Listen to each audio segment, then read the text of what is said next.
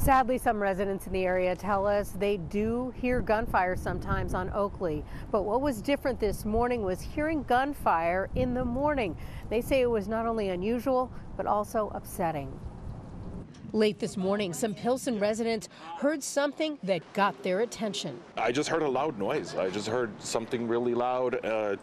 It could have been, like I said, for me, I thought it was like a bat or something hitting a window, and then I just heard the car screeching. Chicago police report someone fired on a red Jeep Compass on Oakley around 24th at 10:45 a.m. Police tell us a man was driving north on Oakley when a blue vehicle approached and someone inside opened fire. The man was shot in the head and body and hit two parked cars. He did not survive.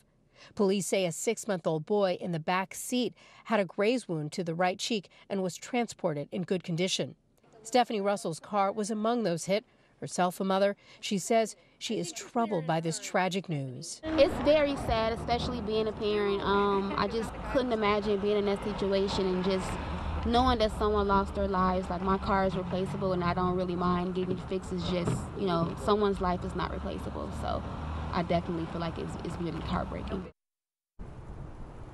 Chicago police continue to investigate. At this point, no idea of motive and no suspects. Watch breaking news on YouTube. Subscribe to ABC7 Chicago Eyewitness News.